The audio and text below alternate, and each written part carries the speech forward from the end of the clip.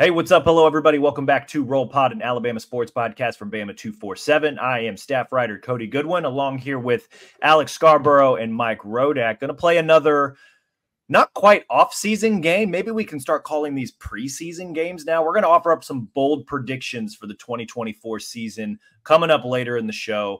One thing I did want to get to before we get to that, though, the All-SEC preseason media teams were released last Friday. We obviously had already recorded our show by then, so we weren't able to touch on that then, but I figured now would be a good time to touch on it.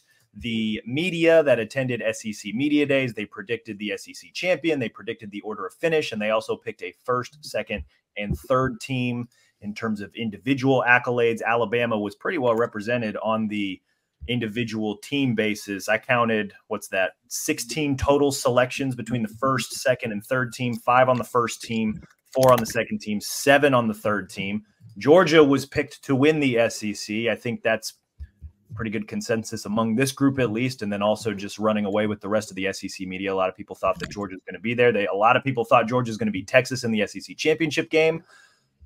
Figured we could just react to that first to start off today's show. Alex, I'll throw it to you first. How do we feel about the way the preseason SEC media poll came down?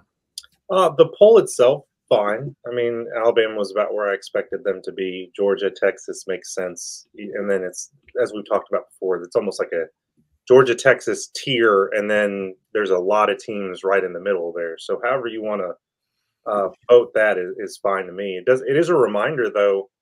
We're moving away from another reminder. We're moving away from divisions. It's going to be weirder to predict orders because of how that shakes out. You have to look at every schedule, but no, nothing egregious there. To the player side, we can get into that, and Graham Nicholson being a little bit disrespected, but no, the order of finish was pretty much par for the course. But Vandy got a shout out, so that was nice.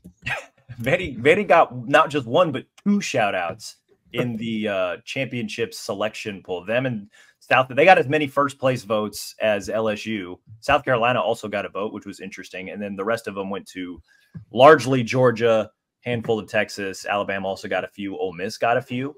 So a lot of people believing the Rebel hype going into 2024. Mike, any initial thoughts on the poll or the players selected before we dive into them a little bit more? Yeah, I think the poll, I agree with Alex that there's probably tiers.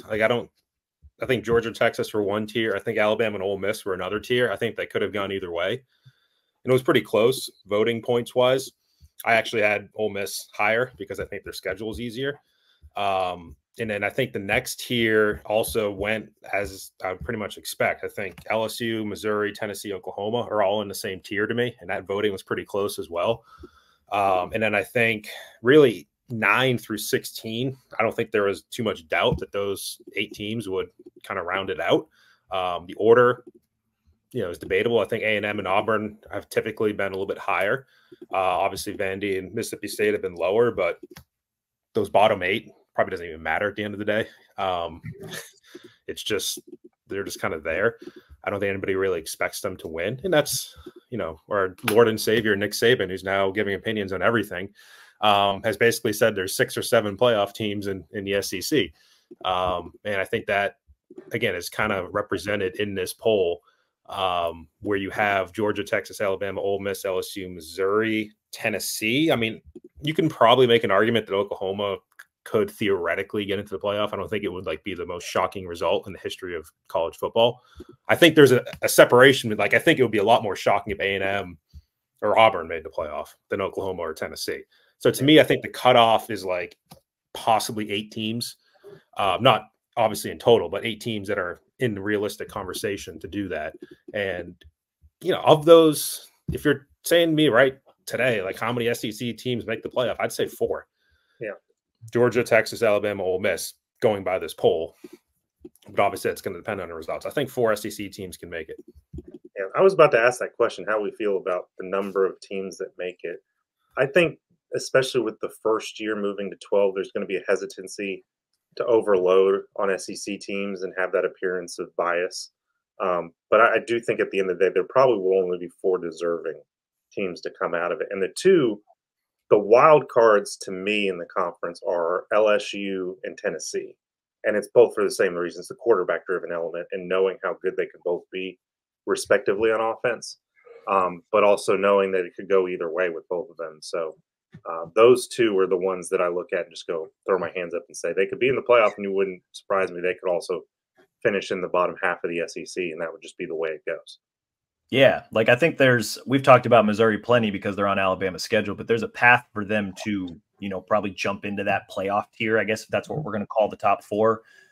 That would also mean, for a lot of these guys that are in the conversation, right, the LSU, Tennessee, Oklahomas, if they're going to elevate themselves in that conversation, they're obviously going to have to probably take down some of the other guys that are in what we consider the top playoff tier, I suppose, of the SEC, which I think is what's going to make this season so much more fun. Like, there's a lot of people that are like, I don't want to say a lot of people, but there are some loud people that are like, now that the playoffs expanded, the regular season doesn't matter as much. No, I think it matters more now, which, you don't have to be perfect, but like you got to win the proper games to position yourself to potentially be in that playoff conversation. And then it'll ultimately come down to the committee, which is a whole entire separate conversation.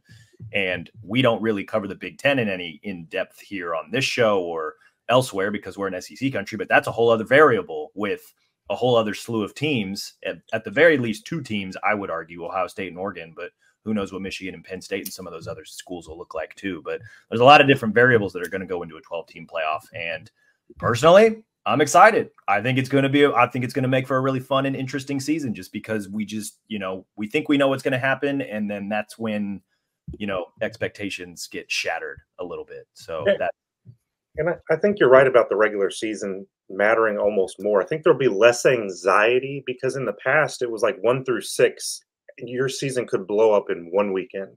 Yeah. Well, now it's like 6 through 12, you're in it. I mean, 6 through 18, you're in it. And you can be in it even if you hit a road bump along the way. So there might be some teams that can phone it in at the end of the season and, the Georgias of the world. You're still going to worry about seeding. But I think it's going to accomplish what the CFP wanted to accomplish, which is bringing in more regions of the country. I mean, we've shut off half the country, it feels like, half the time when it comes to Alabama, Clemson, LSU, on down. There's only like 4 teams dominating college football. The love needs to be spread around. And I think we're going to see that in terms of the number of teams who feel like they have a chance. Yeah, no, I agree with that wholeheartedly. And as the playoff is it's going to expand again after just 1 year. We don't know what 12 teams are going to look like, but after this season, I think we jump immediately to 14. More teams make the playoff, right? And like eventually, I think it's just going to keep expanding because people are going to see how great the playoff is. For those of us who watch the NFL with any sort of regularity, we know how much fun playoffs can be and how much the regular season can matter week to week in terms of determining who qualifies. So we're only going to get bigger, right? I think that's going to be that'll be the fun part. In terms of the individual first, second, third team preseason media day All-SEC teams list, Alabama finished with 5 on the first team, 4 on the second team, 7 on the third team. Mike, I'll throw it back to you. Any surprises? Anything looked out of the ordinary? Who got snubbed? Who maybe got a little bit more love than you thought when it came to the Alabama players that got picked to the All-SEC team? Yeah, I think, look, for most people, because we're not player personnel directors at SEC schools, I think a lot of people who sit down and make these ballots are going to look at a few different things. Look at last year's All-SEC teams, especially the coaches ones. To me, like, that carries some weight in what the coaches voted last year.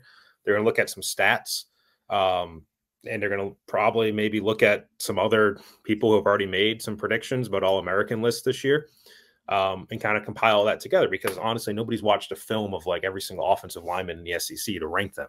So I think some of it's just how well players, and players who are coming from outside the conference sometimes get forgotten. And I think that might have been where Graham Nicholson slipped through the cracks, because yes, as Alabama writers, or if you're an Alabama fan, like, who Graham Nicholson is, because we've talked about him a lot this offseason.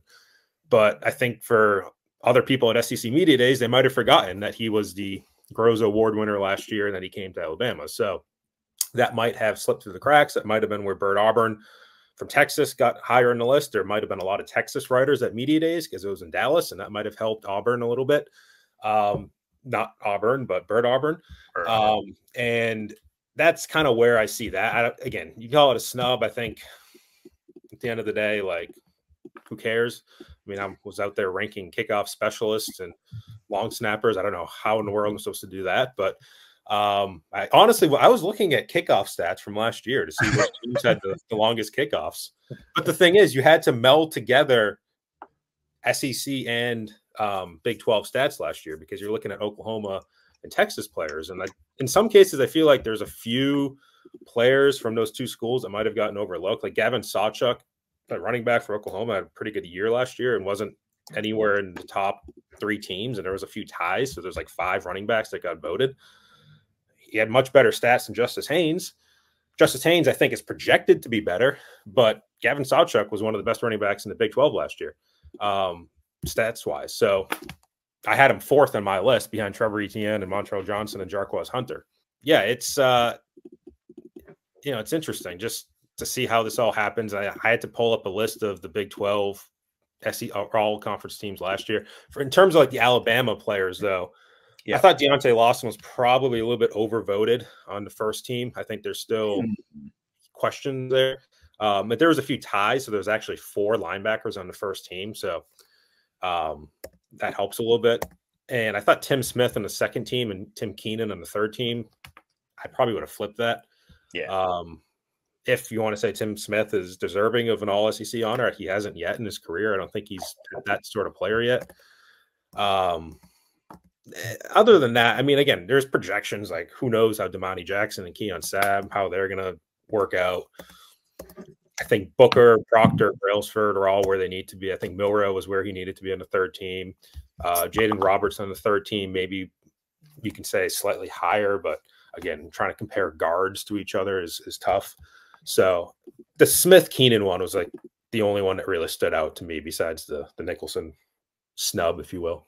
I've said it before. And maybe I haven't been watching as closely as you guys, but the Alabama's defensive tackles have not been, they don't jump off the page to me. Yeah. And I've talked to talent evaluators who are just like, there's no game record there. So does that mean they shouldn't be anywhere on the All-SEC team? I don't know, but I think it's a little bit of name recognition, a little bit of Alabama thing going on there. But they certainly have the potential. I just have not seen it yet. I think, well, the other thing, too, is when you get down into those second and third teams, a lot of it is just name recognition. Like, I feel like there's been a lot of hype surrounding Justice Haynes, for example, for many years, even though he literally was just a true freshman last year. So it's like, okay, maybe he deserves the third team nod, or, I forget how many running backs we ultimately had to rank. Was it like 6 or something like that? So there was probably a lot that like threw him a bone at the end because it's like, he should be good, right? Like that's, and I there was probably a little bit of that with some of these other positions.